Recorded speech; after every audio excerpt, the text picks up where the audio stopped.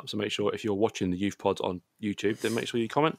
Let us know you're watching. And we had some great feedback on some of it last week. We asked kind of what foot he was, and someone that coached him actually got in touch with us and said we coached him to use both feet. So people are watching, which is good. Thank you very much. The following podcast contains some strong language and some very average opinions. Any references to actual people are wildly inaccurate. It's probably best if you don't listen at all. The Roaring Peacock Podcast.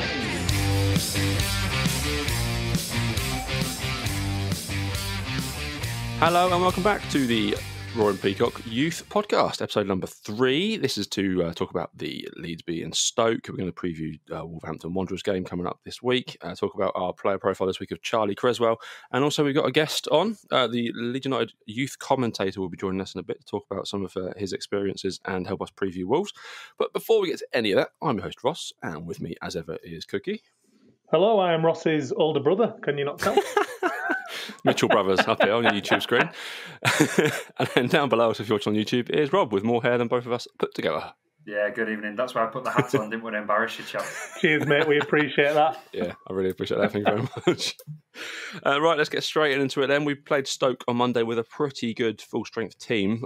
Lots of senior players in. I'll just run through the team quickly for anyone that didn't see it. It was Eli Capria in goal.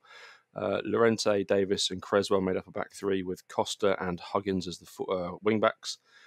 Calvin played in central midfield with Jenkins and Greenwood, and then Roberts and Poveda kind of formed a strike partnership up top. It was a convincing 1-0 win can be, boys. It was similar to the game before a little bit in the sense that the first half was quite a bit better than the second half. It was a tough game. I think it's a weird one to judge as an under-23 game because there were so many first-teamers. I mean, I think there's one of the tweets I put out about who would we see as breaking through, and the first thing I got was Llorente, because he obviously scored the goal. But, I mean, for me, it was another really excellent performance from the man we're going to be talking about today, Cresswell. Looked solid as a rock at centre-half. It was decent all round. It wasn't a spectacular game. But bear in mind that we lost to them 4-0 earlier in the season. A good revenge win. Yeah, it was controlled. That's the kind of thing that came to my mind, especially, first 45, I think their keeper was man of the match, if I'm honest. He was clearly the best player that they had on the pitch, and he kept him in it a lot. I think for us, we controlled it and did what we needed to do, pretty much like what Cookie said, when we look at the games before, we've managed to see them out. I thought for the second half, the discipline wasn't there from our side. I think the fouls stats show that, and I think we lost our way with discipline. Could be, you've lost some of those first 11 players that came off at half-time. So some of the younger ones, fresh-legged, a bit excited, a bit eager to perform. I think at one point the camera cut and Bielsa was kind of marching down the touchline on the near side. So you could see that maybe a few of them were wanting to impress or wanting to perform for maybe various reasons. But apart from slight lack of discipline in the second half, without being overcritical, I think we controlled it and we did what we needed to do. We had plenty of opportunities to score. I think, I just got the shots, that's 16 shots, 4 on target, 61% possession, 454 passes, 81% pass accuracy. It was another good performance by the under-23s. Yeah, I'd be really intrigued to know, if we were ever able to get Mark Jackson on here, which I'm not sure if we could, but if we could, I'd be interested to know how much pressure he gets from Bielsa and the first team setup to put first teamers into that team, or whether he's involved in the discussion around rehabilitation and form and how that interacts with how we get that experience into the side to uplift some of the younger guys. I'd be kind of just intrigued to know. I feel like it's probably forced on him. Well, there are 6 first-team players in that squad, so more than the actual under-23s. I suppose if you count Cresswell, Leif Davis and Roberts is kind of his first-team player, and although he does play a lot for the youth. So it was more a heavily weighted game for the older players, but they needed that. Calvin didn't have the game this weekend because his suspension, so he set up the goal for Llorente, who needed the game as well to get some more fitness back before he can make his way back to the first team. And all those players look good. Tyler Roberts always looks good with the kids, and yeah, I mean Calvin controlled the game first half and midfield. But yeah, Llorente back post header. We could do with some of that for the first team, couldn't we? Did you not feel? I think we spoke about it in the pod before. You feel a little bit for the younger ones, don't you? I'm pleased to see. I think somebody in our WhatsApp group actually had mentioned that Drame and a couple of the others that had performed previously trained with the first 11 this week. So despite the fact that they were kind of missing from the lineup against Stoke in the under-23s, they got that kind of upskill to come and train with the first 11, which I think is a nice reward for them because they've been key performers in the previous. And I know we discussed it and said it is critical that the under-23s links the whole setup of Leeds United from first 11, under-18s and below. You want this kind of seamless glow, but it is a shame for the ones that had played in the games before that so many first 11 players came in and just kind of took their positions. But having said that, they've got things to prove. I thought Poveda had a really good game. His speed, as always, which we know, and his footwork was excellent. And what impressed me most about Llorente, despite the fact he scored the goal, nice header, back post, like you say, his interceptions and his reading of the game for obviously is what we're going to need at centre-half. We finally might not have a makeshift centre-half for the next game, but he read the game really well for whilst he was on the pitch, and I really was impressed with his kind of interceptions. And he gave some of them Stoke kids a few digs as well. He let people know they were in for a game, didn't he? What a way to help Cresswell learn. The man we're going to be talking about today. I'm really glad you mentioned that, because when you saw the first team training video, my first thought when I saw the under-23s lineup was Crescencio Somerville, who we talked about last week, has obviously left Feyenoord, left first team Eredivisie football to play in the under-23s, and then scores a hat-trick and then gets dropped. And you'd be like, wow. But you feel like maybe the reward for that is, and Somerville was one of those players who was training with the first team this week. And ask yourself this, if you were an under-23, would you rather be playing in under-23s games, or would you rather be training with the first team with the possibility of breaking into the first team squad? I know if I was an under-23, which one I would prefer. I think a mixture of both is important. I'm so sorry to jump in. I do think it's good that there is this. We've spoke about it on the first two pods as well, but this kind of seamless between your kind of fringe first 11 subs players into that under-23s, which Roberts, Poveda, Costa, more recently Costa anyway. They find themselves in that pot of people, don't they? Leif Davis, they find themselves in that group. So yeah, but I agree with you. If you're Somerville, your reward for the hat trick is, well, I get to knock around with the big boys for a bit before we play Newcastle. So yeah, who knows? Yeah. I could see him being in that squad, potentially. Yeah. Well, yeah, Bielsa's not afraid to throw these kids onto the bench, is he? And give them an opportunity if the game kind of it flows the way well. There's a chance to play one of these guys. It's unless your name's Robbie Gotts, unfortunately. But yeah. I'm always impressed with Leif Davis. I think he's a very, very good footballer. Yeah. I don't think he's ever going to be a first team centre back, though. Unfortunately for him, I think he could be a first team left back, but he seems to stick with Alioski more than give Davis that chance. Yeah, I mean, I think Leif Davis is of an age now where he's kind of make or break into that first team, I think. And I think, don't get me wrong, you can progress a little bit later, but most players get through from the academy between sort of 18 and 21, and he's at that older end of things. I think he's got a lot of capability, but in all honesty, he had some really poor moments. There was a highlight reel that came out of him taking on some players and progressing the ball forward. And that was about the best thing. He gave the ball away sloppily quite a lot in that game. And for someone who's got more first-team experience, that's kind of not what you'd expect. So I'm not sure he'll make that step up, but we've been surprised before. There was a time when I never thought Calvin would be what he is, and look where he is now. He is the blueprint for when people write you off, look at what I've done. So every possibility for all of them players. Yeah. What did you think of the formation? I was a bit... At first, I couldn't tell if Poveda was playing, attacking right wing, inside forward. I think, I don't know the correct terminology for that kind of position. But then it did seem at some points like the midfield five was flat across with Costa and Huggins, instead of being wing backs, being almost like a five-man midfield. And then Poveda and Roberts been 9 and 10. I don't know what I thought about the formation. And maybe they did that to counter Stoke's threat. I think Cookie mentioned it. They're not a terrible team, and their youngsters proved that when they thrashed us 4-0 earlier on in the season. So maybe it was a learning point, and they've decided to counter their style of play by doing it that way. But it was a surprise to me. I think it's probably just more experimentation, if I'm honest with you, those players for the first team as to where he can and can't use them. I don't think at this level, when you're using that many first teamers, as much as I'm not saying they disrespect Stoke, I don't think you consider your formation based on what they're doing when you have that many first teamers involved. I think it's more experimentation, but who knows what goes through the mind of Mr. Marcelo Bielsa and Mark Jackson when he's talking to him. I'm sure has a mind of his own. Yeah, he could be using it as a chance to see kind of how does this formation work? How do these players fit into this formation for the first team as well? Like, yeah, I wouldn't be averse against seeing us in the Premier League games playing 3-5-2 at points. No, that's true. We are getting flooded in midfield a lot of the time recently, so it could be kind of an answer to that almost. Yeah, potentially. But yes, so that's another win. It keeps us top of the table. We've played 13-1-9 now. We'll mention Wolves later in the show. They're currently second. They drew with Burnley 0-0, and we thrashed Burnley. So, I mean, we're going to thrash Wolves, aren't we, as well? Of course. That's how it works, isn't it, I think?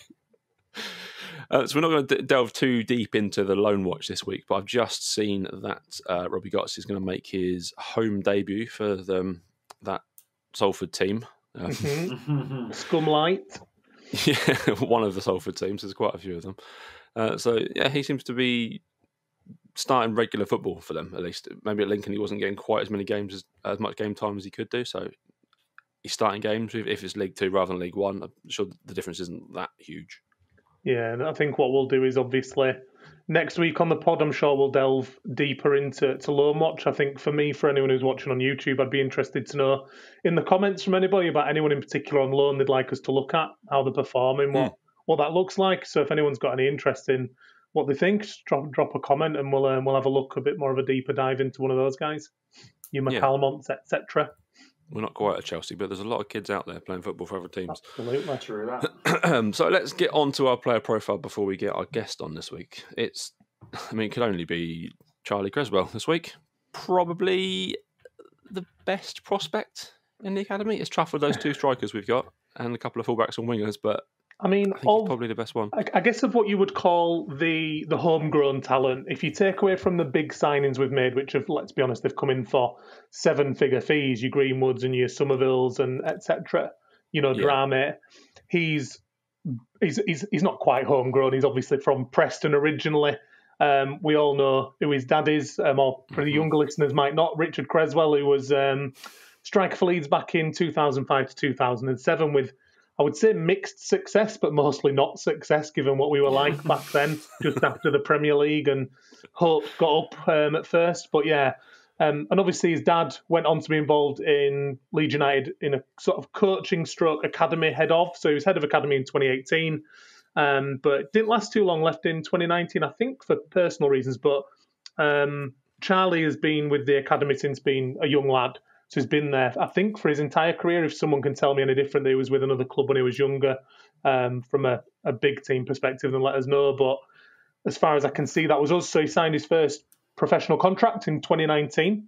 And that has now just recently been extended in November 2020. He signed a 2.5-year extension up to 2023, which is great. For me, I'll be honest with you, I've talked about him probably most weeks on here, so you can probably tell he's my standout player in the academy. He is the most exciting prospect for me for what the first team needs.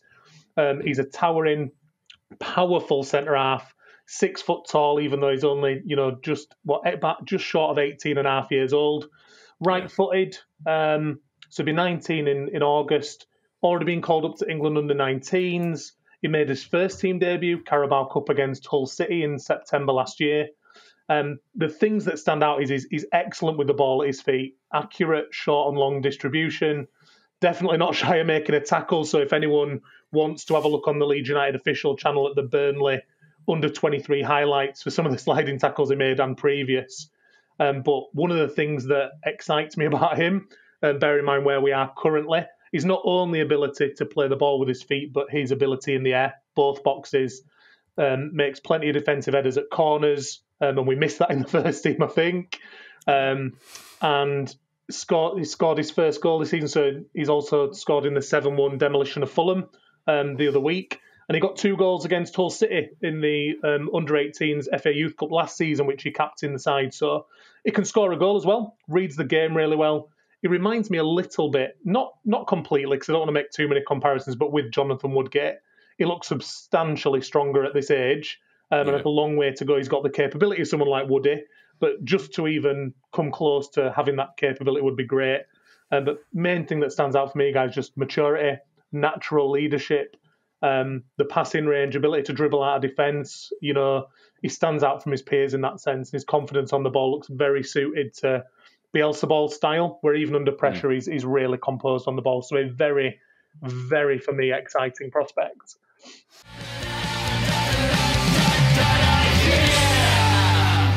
Rob? There's nothing left to say, is there? No, I'm kidding. He's exactly all of what Cookie said. He's the all-round kind of. I know there is some quality in that under-23 squad, but again, I also lean towards him as my pick of the kind of homegrown, non-signed talent that will probably or has probably impressed me the most, if I had to say that. I think his regular position at centre back, he sort of one of the first names on the sheet. I wouldn't think there's many more that challenge him unless you're dropping down from the first 11. So I like everything about him for all the right reasons. Exactly what Cookie said. He seems to have the ability to read a game. I think that exposure to your Llorentes of this world that we discussed is critical for him, because there is sometimes his decision making for me, you know, it's kind of on the spot decision making can be called into question, but he commands well. He can put a tackle in, and he seems to know what's going on around him at all times. I just don't know if the process after that is always right, where he's saying, right, okay, can I lay the ball off? Will I knock it out wide? Am I going to? But that will come with time. He's a young lad. I think you said he's 18 and a half years, or 18. Not even, So, he'll be 19 in August. I mean, like you say, he's young. He's developing. He's going to have to develop certain parts of his game, but he's stepped up seamlessly from under-18s into under-23s. And whilst having a footballing dad doesn't guarantee you being brilliant at football, having a footballing dad who brings you up with talking about football, understanding the intricacies of football, it helps, doesn't it, I think? Of course. And I think he's not done many games in the under-23s, if memory serves, where he's been subbed off or swapped off. He's done he's put in a lot of 90-minute shifts for the under-23s, so that shows that Jackson's got a lot of trust in him. It's usually him and Casey. Usually him and Casey are the first choice centre halves. Putting in 90 minutes against some of these squads, like we said before. I know we're top of the league and we have embarrassed a few teams, but some of the games have been we've had to show composure and we've had to battle out the result, especially when things get a bit open and exposed late in the second half. And he always seems to pop up with a good challenge at the right time. So I'd like to see him exposed a bit more, but of course that will come with better quality of opposition. That will come as he develops, as you've said. Was he on the bench for Spurs, if I'm wrong? I'm not sure, He's only had one call up to the first half. I think he was on the bench, but he didn't come on. Yeah, I mean, one of my main thoughts with Cresswell, the one thing that I'm still questioning that I've not seen yet, and it's hard to judge at under-23s, is does he have that pace? I don't think you see centre-halves having to deal with a lot of pacey forwards at that level, not intelligent pacey forwards anyway, no offence to the other teams, but it's rare. So does he have the pace to step up? That'll probably be the biggest question, I think. But I've not seen that tested, but he looks very good. And I suppose, do you have to have pace? Do you associate Jonathan Woodgate with pace? I don't associate John Terry with pace as much of a wanker he is. As long as you can get the tackle in, it doesn't matter if you're at the ball immediately or if you're there. Radaby never had pace, did he? But he knew exactly where to be. He knew how to get that ball off the attacker at the perfect time. Exactly. Yeah, Cooper hasn't got a lot of pace either, but he's pretty much holding his own in the Premier League against some of the best strikers in the world. So yeah, as long as you've got the positioning, a lot to be excited about with him, with Cresswell. He's a good player, and he links well with the lads around him. Considering, like you've said, there are a lot of changes. We have spoken about it before in that lineup, and different players from first 11 or rehabilitation players come in and out. His link-up play is always solid. He doesn't really miss a beat on that. He seems to just kind of almost telekinesis, like understand where to lay that off when he's not under pressure. Like I say, the only thing I question is when he wins a tackle. Sometimes the thought process after that, it's almost like he gets too excited and wants to lay it off to the first available option. But that's just a maturity thing. I really like everything that we've seen so far, and like Cookie, I think I've said it. He's one of the standout talents for me. I think he's the real deal. I really do. I think he could be a superstar if he develops right. I think the next 12 months are going to be really key. I mean, some people might ask questions of, well, if he's that good, why is Oliver Casey the one who's getting more of a look in the first team? But there's not far off. I think there's a good 2 years between them, and Casey's the older. He's still in a very early stage of his development, so I wouldn't judge it too much on that. And no offence to Casey, who I think is a very solid centre-half in an under-23 setup. For me, I do think Cresswell looks the more naturally talented. But who knows what hard work will prevail and who will end up breaking through or not breaking through. We'll have to wait and see, won't we? Yeah, it's an exciting future for him. Well, we can welcome in our very first guest onto the Leeds United Roaring Peacock Youth Podcast. Fabulous. Joining us now is the Leeds United Under-23 commentator, Thomas Hill. Welcome. Hi guys, nice to be here, and hope you're all okay. It's a bit of a rarity this for me, so yeah, looking forward to it. Yeah, very good to have you on there. Thanks for coming along. When Rob mentioned it, they approached you. We all got pretty excited that we can get someone on there, and you're our first guest. So, welcome. A little bit stalker-esque. I was thinking we were talking about people we'd like to see on the pod, and we were saying we've kind of started the youth podcast or the Under-23 Focus podcast as a spin-off under the Peacock's Roar umbrella, and this is show number 3, and we've had really positive feedback from shows 1 and 2, and we thought, do you know what better than a man that kind of watches them week in, week out to give us a bit of insight and give our listeners a little bit of a flavour of what he knows and what his thoughts are, because there seems to be I guess probably a good place to start, a renewed interest in the Under-23s, let's say, this season. There's more of an interest, or I've seen more buzz about the squad. So I think it would be good, maybe, I don't know how you guys feel, if we start there really on you, Tom, and what your thoughts about the season so far are and how you came to be involved with it, and take it from there, really. Do you mean as in how I got the job originally, or? Yeah, I guess, yeah. I mean, I think Cookie asked the question. I sent a few over, really. What would be, how did you get into it, really? Yeah, how did you end up in commentary? So commentary. So commentary to start with. I did all the ropes of written journalism. So I as a kid, I just wanted to be a written journalist. That was what I wanted to be. I did everything. I did the Evening Post, the Yorkshire Post, Sky Sports, Football 365. I just basically, for 6 summers, worked for free. And commentary, if you'd have said to me 10 years ago, you'll commentate, I would have laughed in your face. I don't like my own voice. I don't like the sound of it. And then just as you develop and you go along, I got into an office and they just said, can you record this news bulletin? And I said, no. And they just said, well, if you do stuff like this, then it'll help. And I just said, okay. I think it took me half an hour. I kept restarting it and starting it and starting it, and I think it was a Norwich City news bulletin for 2 minutes. And then lo and behold, you go from there, and I started to do like little bits of summarising for hospital radio, and just loved it, and that was it then. And then I just went from there and thought, this is something I really want to do. And I started doing like bookmaker commentaries, off tube studio commentaries. I did radio commentaries, and the LUTV ones. Quite a funny story. So I don't know how into your commentary you were a few years ago, but we did a pre-season friendly about 3 years ago, and I was out for it. We played Forest Green, maybe, and the commentator kept getting Samu Saiz and Jani mixed up, and the fans were losing their mind over it. And I just remember like going on Twitter and thinking like, what's the fuss? I don't understand. And I thought, well, if he gets them too confused, then I can do that job. So I just emailed Leeds and just said, have you got any openings? And within a week and a half, I did my first 23s game. Wow.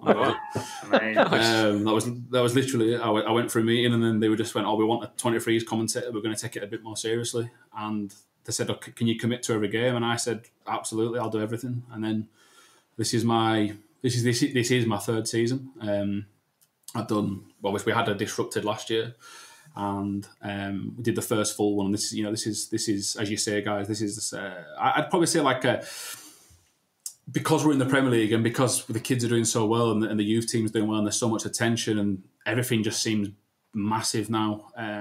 It's so good, to be involved. There's like a production line, and my memories as a kid were going to watch the reserves for £1, and that seemed to be a big thing. And obviously, I think for maybe 6-7 years that went away. So It is massive. I think it's going really well. I'm sure we'll touch upon that later on and stuff. But yeah, I think as a fan base now, it's nice to be split up. We play whatever day the Premier League wants us to play, and then it's like Monday, Friday is 23s. So yeah, I think the buzz around it is warranted as well. I think for the first time now we've got such an exciting crop that's been there for 2 or 3 years now, where you can actually see that path. We've seen them go out on loan, we've seen them come into the first team, where I think anyone looking from the outside were used to, right, who can we sell? Who, in your League One, your Championship, right, he's good, right, where's he going? He's quite good, where's he going to go? So yeah, it's been a weird journey to get to where I've got, and I love every minute of it. It's something I really enjoy. That's well cool. Brilliant to have it on YouTube as well. I think gives us a lot more access to it. Yeah, I think when they first started to put them on YouTube, it was such a big hit that everyone could do that, or Twitter as well when it was on social media. I know people that timed their lunch breaks around it, and they could sit and just have a half an hour where the lunch breaks weren't just sat mundane. It was something to watch. But yeah, I think it's good for not only for us as media, for you guys to watch, but the players as well. I think it's quite a good audience that they're on there somewhere. Rather than 5-minute snippets on the Football League highlights where you might get to see one pass they do. They can analyse themselves when they go back as well from home. So yeah, YouTube's it's a big audience for all of us to go on as well. Yeah. I think the game on Monday, the Stoke game, they had at times 6,500 people watching. That's massive. Yeah. I mean, I guess it's probably part of the club as well that we're very blessed to have a fan base that is quite fanatic about that. I think if we were allowed to put our under-10s on, somebody would watch it. It's just like that, isn't it? And I think if no offence to the teams in the League Two and the Conference, you just wouldn't have that. That's just how it is. Yeah, well, I think, Tom, to be honest with you, that was kind of the reason behind why we've actually been talking about doing this podcast. We only started it a few weeks ago. We've actually been talking about doing it for about the last 6 months. Because, I mean, for me, without boring you to death, the reason I was obsessed was when I first had a season ticket as a kid, I used to love seeing all the stuff about the youth team. And that was back in the days like Lee Matthews and those kind of guys, and all the goals they were scoring. And all you got it was in the match day programme. And I was like, if I were a young lad now and I wanted to know more about the youth team, I wish there was something better to find out about it. And you guys having that on YouTube, I think, prompted us to go, why aren't we talking more about this? Why isn't there anything set up for it? And that's how we've ended up where we are, I think. Yeah, I mean, I think the PL2 is massive as well. And I know we've only been there for 4 months, but I think it's such a great platform for youngsters to. It's very serious, and I think I always remember. I always link these two together, but when Alan Smith played for us, obviously he'd come in that, and he was in that Youth Cup team, and the Youth Cup, the Under-18s Youth Cup, is very prestigious, and the fact it's been suspended recently is obviously such a blow. At the end of the day, youth football this is the sort of time now where either myself or you guys sitting discussing things, we could be sat here now, and in 6 years' time, one of our players could be the leading player in the Premier League. That is the scouting range we've got now, where we're picking people up, and that's the beauty of it. That's exciting, isn't it? The bigger the audience, the better. Yeah, it's really. Oh yeah, I always joke around. I'm very, very lucky to cover the team I cover, because I know people before me that have watched our youth teams that, no offense, that haven't been as not committed, but there's not been as much as a pathway for them, or they were 0-0. We've got some of the brightest prospects that we've either snapped up or they've come through the 16, they've come through and they're all playing together now. And I know that this is a good crop, whereas in the past it hasn't been as lucrative. But we've always still churned them out. This is not a criticism on what's gone before, because the foundations have been there for years. You've seen the players that we've developed. So yeah, you're a Leeds fan, aren't you? Are you? Yes, mate. That must be great then, to get involved in the club as well. That must be brilliant. Ish. Yeah, I've got a season ticket, so it's obviously very weird to be sat in the press box on a 23s and then in the Cop 3 days later watching. And it's quite nice because I get to do both sides. I get to do the side where it's obviously very professional and very serious, and I get to do the side where I'm with my friends, and that's where I want to be. And but yeah, I've been a fan, mate, since I was 4 or 5. Nice. Tom, so who's been, from your observations, who's been the standout of the academy so far this season? I mean, let's probably get a list together, guys. Give us your top 3, if you can. I think Charlie. I think I'm not just saying this because obviously what you've done earlier today. I think Charlie Cresswell's been massive, really. he didn't start the first few games. We had a different back four to what we've got now. But yeah, he just looks like a player that's 23, 24. He's very powerful, very confident. He's puts himself about. What I like as well is, I guess from a commentator's perspective, is he's always looking for the ball. He always wants to. If he makes a bad pass, he doesn't bother. He just goes and gets it again. And I think he's just led by example at the back. Despite he's probably being one of the younger members of the team, he just seems to have really, really developed. I think that's just reward for his England call-up as well. We got to train with the youth team there. That'll probably just give him his biggest confidence boost ever to be down there with other players from different camps. I think it's very tough to then pick another one. I've got so many favourites that have really stood out. I guess you'd have to say Sam Greenwood. It's very hard to ignore him. Obviously, top scorer. The fact he's now a box-to-box centre midfielder as well. I mean, how did that happen? It's something you learn with the 23s. So me and Ben Parker always joked that Robbie Gotts played right back for like the first 6-7 games of the 23s, and then I remember getting the team sheet for a commentary, and then he was in centre mid, and I was thinking, what are they doing? And then he just ran the show, and I was just like, oh. And then you just got that pattern where every single one of them just got put into a different position and just didn't look. You then forgot that they weren't centre mids or right backs beforehand. And I think with Sam, obviously, what I like the best about him is how he looks so natural, whether he gets it on his left or his right. You never know, especially as a commentator, you never know which way he's going to go, because obviously some of them have got traits where you watch them that many times, you know that he's going to go right or left, or the left-footed or right-footed. With Sam, you just don't know what he's doing. Obviously he's very confident. He's so gifted with both feet in terms of his shot power. And I joke about it on commentary, and I'm not being sarcastic. His tackling is something that he doesn't get right, but I just love the fact that he just goes in, and he's so determined to. I love that. I don't get it right. No, but obviously, and I'm not saying he doesn't get it right. It's just obviously his bookings suggest. Yeah, we spoke about the discipline actually on a different episode. That he's mistimed it, but I just love the passion of him. I just love that drive and that determination that his team need the ball back, and he's going to go do what he can to get it. And I think you look at some strikers that are just. They'd make the run and then they'd just get there and go, never mind. He's a winner, isn't he? So I think it's, and I think it takes a lot of guts to obviously come from where he's obviously gone from home to Arsenal, obviously the other end of the country, and then he's settled there, he's impressed, and obviously he doesn't think he can get in here and thinks he can get in at Leeds, and he just up sticks and come again. So it obviously shows that from my point of view, he looks like he's determined to get there any way, shape or form. Hungry.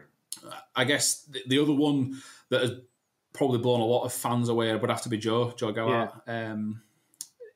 Very strange sort of, obviously, as Leeds' perspective, to go and get an academy player from another club, which is something that Leeds fans, I guess, have been used to never happening. It's always been it's always been someone from Leeds going elsewhere. But yeah, I don't want to get carried away because it's very easy to do so. He's only a young man and he's only playing youth football, but he has experience at a higher level. That's where he's been playing. But just the things he does with the ball, the ball just sticks to his feet, and the things he tries. He's not as quick as others, but what he does with the ball obviously counteracts that. And he's not slow. He is deceptively quick. And again, like Sam, doesn't like losing. Looks like he hates losing. Puts his foot in, throws everything into it. So they're probably the three. I'd like to expect very, very close. Niall Huggins, very close. I think he has been incredible. One that's so underrated in terms of mentions would be Cody Drameh, another one that just every single week just churns it out right back. Like you his say, one-on-one situations. You can list them for days, can't you? There's that many honestly, exciting prospects. I'm not just saying that because they might see this and this is my job. They are a pleasure to watch. They really are. The keeper, Elijah, another one, doesn't do much wrong. Always gets them out of trouble when they need him. And just a couple of special mentions to Max Dean and Jeremiah Mullen from the 18s, that when they've been thrown in, they don't look like they're young. They're under 18. I'm so glad really you impressed with Mullen last week against Burnley. He was outstanding, I thought. Yeah, we talked about Dean, didn't we, before? Oh, sorry. I was just going to say that it's such a big experience from getting that hammering at Accrington to then just keep going and going and then play a high level. And Max Dean, me and Ben jokes that when Max Dean celebrates, it's like he scored a goal at Wembley. Like it just looks like it means everything. Do you know what I mean? And I love that. It's he scores a goal and he properly celebrates as if there is 3,000 people there. Love it.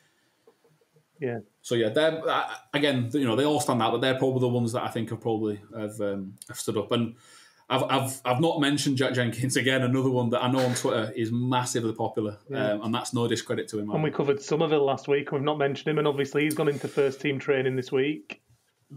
Yeah, I think I don't want to sound what's the word, boring, but I think you expect big things from Crescencio, obviously where he's come from. Obviously the goals he scored when he was playing in Holland and the Netherlands. But yeah, that Burnley performance just, I mean, what can you say about that? Another one that he's here for his trickery and his pace and his goal and his crosses, but I noticed the defensive side of things where he gets back and he seems to put a lot of tackles in for what you call like a tricky winger. And he's another one that we've not really seen as much as we'd like, because obviously he was injured for a little bit, and then obviously you get other players come in, and once he goes out, Bobby Camler comes in, and like I say, you just exciting. I'd like to think they've all got futures, whether it's in this team or not, or whether it's at our club, or whether it's at Leeds or not. I'm sure they'd all make very good professional footballers down the line. Definitely.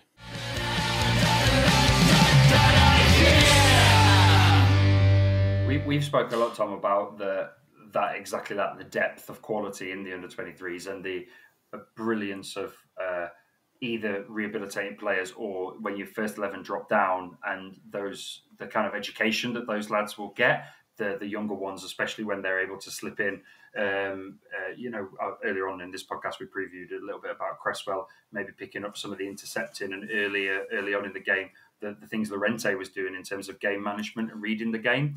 So from your observation, we've looked at how obviously we've blown some teams away in the under-23s with the quality we've had and the passing and the movement. But when we've had to grind a result out, when we've had I think it was the 2-1 against West Brom, or even the second half against Stoke, the game just gone, where it's got a bit ugly, discipline maybe went, but they've still managed to get over the line. Who do you think has stood out as a leader for you? Who's impressed you as someone that can rally that team to grind that result out? Yeah, that's a very good point you make, actually, because what I'd like to add to that is they didn't do that at the start of the season. So they were 2-0 up against Wolves. They threw that away. Newcastle was, Ben just threw his head to the table. Like, I was laughing at him. It was just like, how on earth have you done that? So I think obviously Charlie's a big part of that at the back in terms of communication.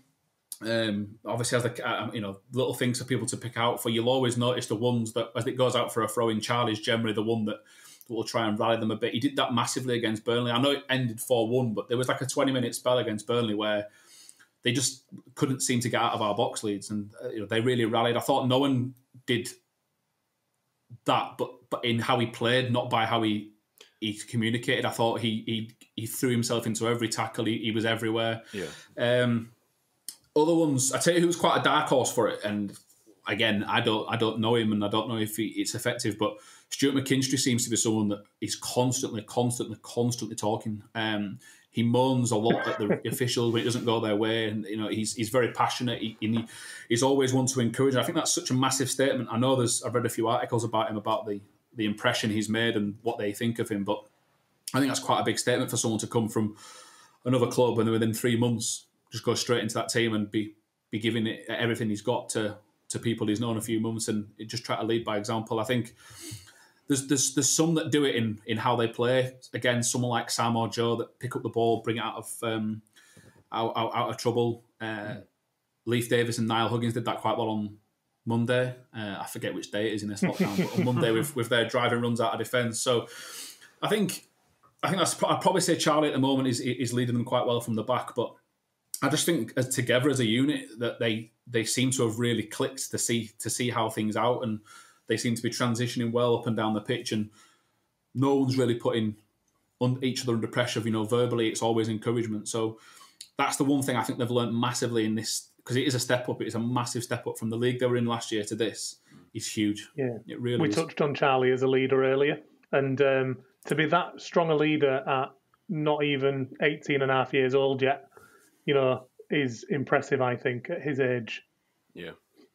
Yeah, I think obviously I'm sure he learnt stuff from family as well, obviously with the career, the experience he's had, but that could always go the other way. It's a bit of a bird, Will a neutral fan go, oh, is that who that is? Oh, I bet he's quite good. It's just because of that. I think he's just stepped up, and I think what I like to watch as well is, and Ollie Casey is probably unfortunate because when we have to fill the bench, he's always in the first team bench. But when them two slot in together, you can just see that they've known each other for 10 years. They've been playing together for years, and you can see it instantly. And I think that point you made there, Rob, about the first team was coming in, I don't think it looked as disjointed this time around where Tyler drops in or someone drops in, because they seem to have learnt that from the first couple of years I've been watching them, where we always joke about this. The worst ever 23s game we have ever done is we went to Crewe away and we were joking in the car on the way because we had Samu playing. I were like, what score are we going to put past these today? And it was it rained. We were stood at the side of the pitch with the camera at pitch level, which I know the fans hate, but we had no other option. It was the middle of, I think it was bonfire night. It rained, it was freezing. And the players that were on the pitch, you expected them to lead, and we just couldn't get going. Whereas this year, I think as a collective, they've just learnt massively. That sounds like Crawley. Well, that was a different experience. Yeah. I wasn't as cold when I was in my house.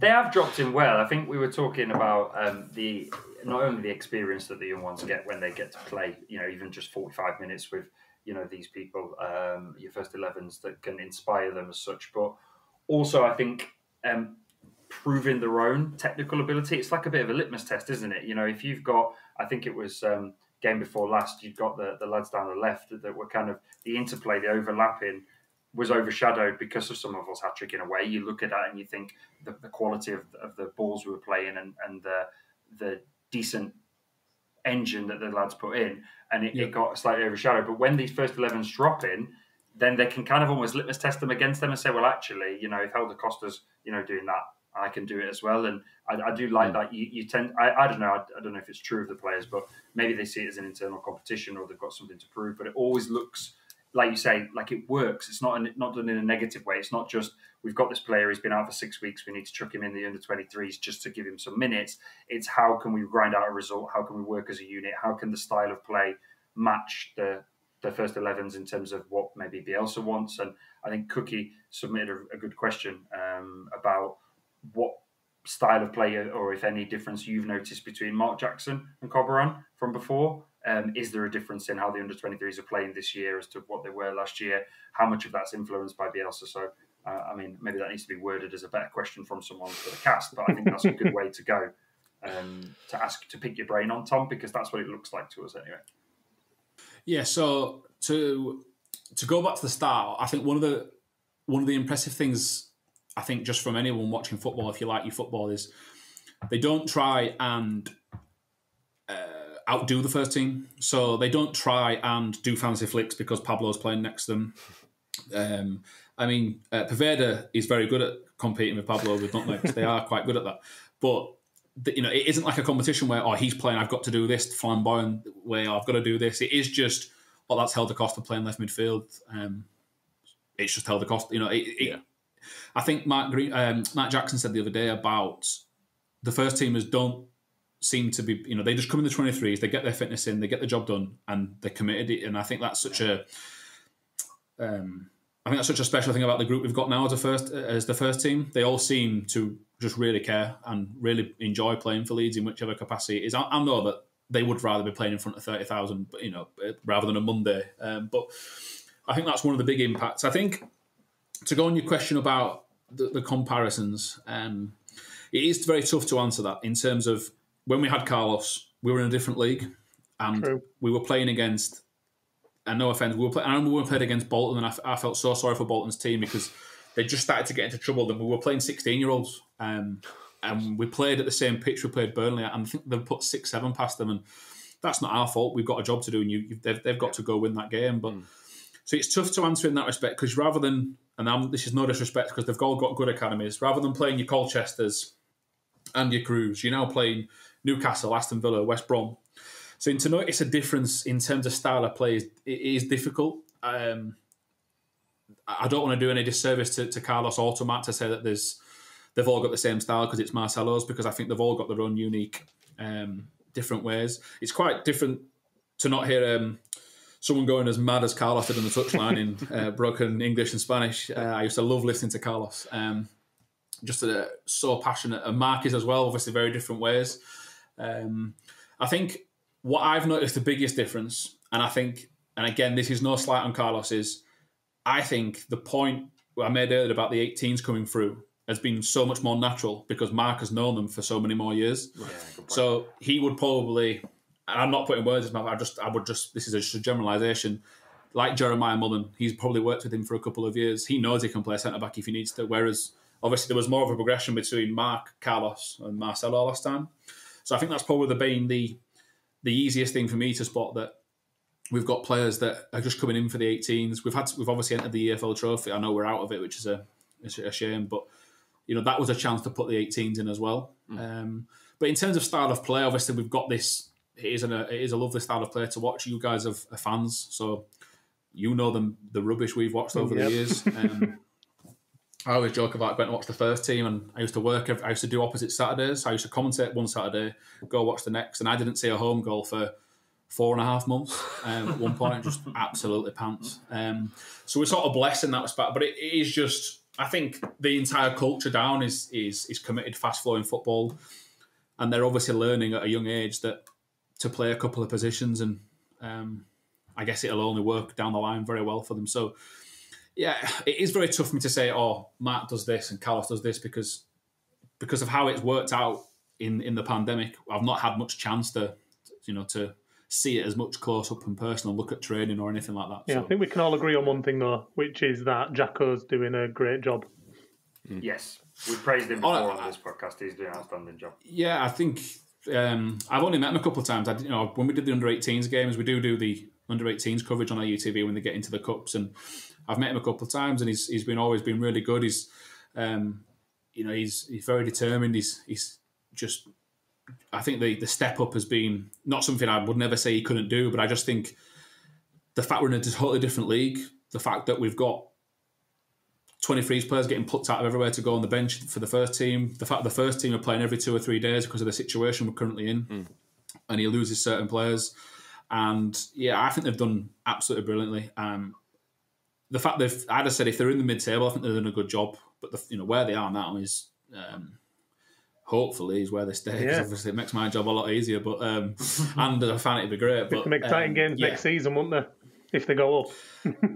we discussed that the other day in as little as I possibly could, because obviously I didn't want to jinx it. But it'd be mega. Yeah, that's some of the experiences we've had when we've done it against some of the bigger teams. The under-18s against Manchester United. I mean, how many people went to that game? I mean, it's just not normal, is it? Do you know what I mean? We've never been normal, have we? It isn't, is it? It isn't normal that the under-18s game is probably bigger than any 23s game I did last year. And the gulf on paper in money spent was ginormous. But yeah, you look at that performance they put in, it just, how can you not be proud, or how can you not be excited, I guess? Yeah.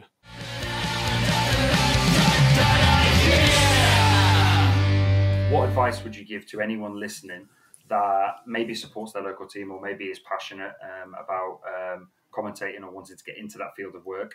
What would you say is the best place, or how, without trying to emulate or copy exactly what you did, what would be your sound advice for them and how to get started? It's a good question. That I guess a starting point as a commentator, with, especially when you go live on a video broadcast like we do, is just be prepared to always have notes. That, I mean, it was the Stoke game that was delayed the other day by 5-6 minutes, and obviously I was lucky to hand back. But there's times where you don't, and you've got to have that waffle time where you. It's like sink or swim, really, where you've be prepared, have notes on stuff that you will probably never ever mention. You see people like the legends of the game, like Clive Tildesley, and he's got notes on notes on notes, and I think I prep well. Be prepared, be confident in yourself. I'm not just saying this and saying, praise me. I don't think I'm an amazing commentator, but I back myself. I would never talk myself, but be confident in yourself, have fun. That's one of the most amazing jobs you can ever wish for if you like your sport. I've been obsessed with sport since I was 6, and be as happy, just enjoy every step. The other one I'd always say is never say no to any opportunity you get. If it's hospital radio, if it's free work, if it's podcasts like this, you never know where it's going to get you. If there's any fans listening that want to get into commentary and they're analysing 23s football, and they could come on here and spot something that maybe someone else hasn't, and that could get them an opportunity. And the biggest one I always got told, even though I sort of have done it, is find a niche, find a sport that perhaps no one else wants to do, because everyone wants to commentate on football. I am sure there is a list of people that want my job, that want Bryn's job. There is people that want that, and that is great. But if you've got a niche for a sport, I'm quite lucky. I'm from Leeds, and I love rugby league, and I do rugby league for other companies. And when I went to university, some of my colleagues or university students didn't know what rugby league was. So, I think that's great advice, but I think you've forgotten one bit, which is that for anyone listening, if you hear Tom get any players' names wrong, just email into Leeds United and say you want his job. That's one of the things I always try and never do, ever. But no, like I say, that's one thing is and the last one is be prepared for disappointment. There's a lot of times you will apply for a job in this game where you think you're good enough, or someone else gets it, and that's just life. And you can never give in with it. I've got goals I want to reach that I might never get to, but it's an amazing job that's very competitive. But put yourself out there, practice. Hospital radio, podcast, record yourself, watch Match of the Day, do other things like that, and it's one of those things that if you get in, enjoy the ride, because it is some journey. Great advice, mate. Excellent. Yeah, Thank you. We've got loads more questions for you, but we're on a short on time, so we're going to preview the Wolves game now. So it's the 2 form teams in the division. Us top, obviously. Wolves second, 8 points behind us. How do you see this going? Are Wolves a serious threat to... Can you think we can be caught this season? Obviously, you don't want to say yes or no, but is this one we should be winning, or is it going to be a tough game? It's a tough game, this. We played them last year, and I remember watching that team, and it was a really good game. I remember, I'm probably going to get it wrong now, I'm like an absolute idiot, but I think Stuart McKinstry had an absolute stormer, and it was when he and Ryan Edmondson were up front, and we hit the post, and they've got a very, very good academy team. And you noticed when I've watched them now a couple of times, I look on the Wolves website, and a few of them are signing contracts, and they've got a good base there ready to go. It'll be a very, very tough game, that I think. Not one that Leeds can't win, of course. Never, I would never say that. But yeah, it's such a big game for, obviously, as you say, guys, the table, which could go the other way.